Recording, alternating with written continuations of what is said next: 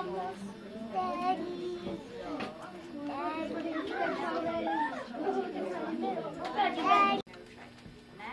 pickles. I'm sure this is acceptable and nutritious now. I'll be trying something new beside. He opened the jar, fished the pickle out, and took a bite. It was very flavorful, like chocolate mixed with popcorn. Suddenly a strange outside creature appeared. It had blue skin and wings that hovered in the air. Who are you?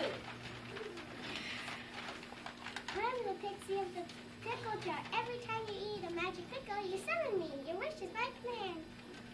Let's see. I wish I was the coolest kid in the world. She-lee, she-line, she-lee, she-land. I grant Aladdin's wish to be the coolest kid in the world. Poof, pow, just like that, Aladdin found himself in an igloo. Across from him sat a boy wearing a very heavy winter coat. Where am I? Who are you? You're at the North Pole. My name is Ed. It's beautiful outside today. It's 28 degrees and snowing. Hey, do you want to go sledding? Or we could make snow angels, or we could have snowball fight. Not exactly what I meant. Cool skin. I have to get out of here. I want to go home.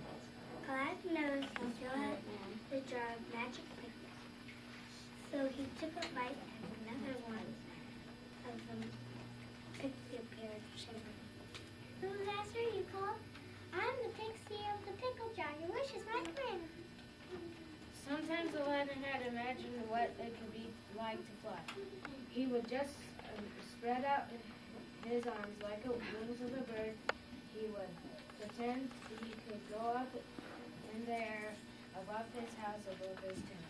I wish I could fly wherever I wanted to go. Abracabiz, Abracabla, I grant Aladdin's wish to fly. Poof, pow, just like that, Aladdin found. I'm Morgan Pearson, and I'm Ed, Violet, and Linda.